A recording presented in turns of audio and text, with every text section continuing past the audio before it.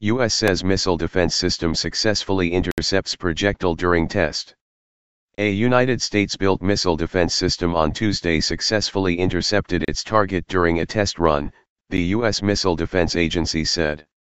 The Terminal High Altitude Area Defense, THAAD, missile defense system successfully shot down a target over Alaska, according to a news release. "I couldn't be more proud of the government and contractor team who executed this flight test today," said MDA Director Lt. General Sam Greaves in the statement. This test further demonstrates the capabilities of the THAAD weapons system and its ability to intercept and destroy ballistic missile threats. An official with the U.S. Department of Defense told CNN the test is not related to North Korea's recent intercontinental ballistic missile, ICBM, launch. Each THAAD system is comprised of 5 major components: interceptors, launchers, a radar, a fire control unit and support equipment, according to Lockheed Martin, the security and aerospace company that serves as the prime contractor. Radar first detects an incoming missile. Those manning the system identify the threat, then a launcher mounted to a truck fires a projectile, which Lockheed Martin calls an interceptor, at the ballistic missile in the hopes of destroying it using kinetic energy, basically just its sheer speed. Some analysts liken it to shooting down a bullet with another bullet. Tensions on the peninsula. In the wake of the ICBM test, the U.S. military and intelligence communities began to take a second look at the latest intelligence about North Korea's nuclear warhead program, according to 2 U.S. defense officials. North Korea has previously claimed it has successfully miniaturized a nuclear warhead that could go on the front end of an intercontinental ballistic missile. Though analysts say it's quite difficult to verify that claim, U.S. commanders have decided, for the purposes of planning military options, they have to assume Pyongyang has that capability.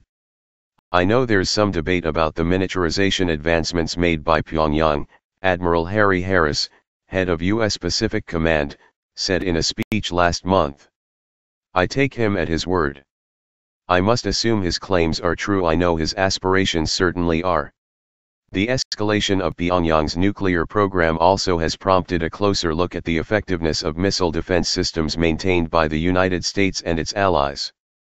The U.S. military had already begun deploying the THAAD system in South Korea earlier this year, much to the chagrin of some of Seoul's neighbors. Its presence is vociferously opposed by China, Russia, and North Korea, which all say THAAD is fueling an arms race. Analysts note that Beijing's biggest concern is likely that THAAD's powerful radar could be used to snoop inside China and negate its own deterrent capabilities. Related, North Korea's missile tests, by the numbers. But the system has detractors in South Korea, as well. THAAD's deployment was approved by disgraced ex-President Park Geun-hye, who is currently on trial in a corruption scandal. Her more dovish successor, Moon Jae-in, campaigned on a promise to put the issue to the country's parliament. Moon has suspended the THAAD deployment, pending an environmental impact assessment. Last month, a U.S. and Japanese missile test conducted in Hawaii missed its target, but both stopped short of calling it a failure. In May, the Pentagon successfully shot down an intercontinental ballistic missile using its own upgraded long-range interceptor missile. That test involved firing a new version of the military's single long-range, ground-based interceptor missile, which is currently based in Alaska and California. That program has been in existence for more than a decade, but only about half of the tests have been successful, according to the Defense Department. While the Pentagon called the test a success, some experts cautioned that the $40 billion missile defense system still has a long way to go before it can be considered fully developed.